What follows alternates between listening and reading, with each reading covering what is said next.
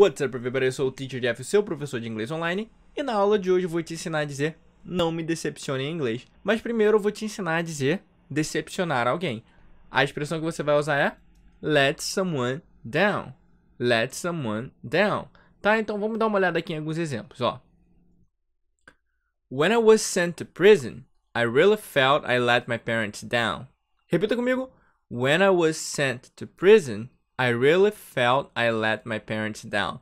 Então, quando eu fui para a cadeia, né? I was sent to prison. Quando eu fui para a cadeia, I really felt I let my parents down. Eu realmente senti que decepcionei os meus pais. Vamos ver outro exemplo aqui. You will be there tomorrow. You won't let me down again, will you? You will be there tomorrow. You won't let me down, will you? Então, você vai estar lá amanhã.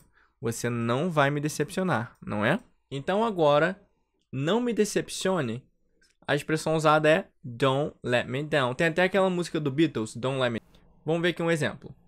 I'm going to give you another chance, but don't let me down again. I'm going to give you another chance, but don't let me down again. Então, eu vou te dar uma outra chance. Another significa uma outra.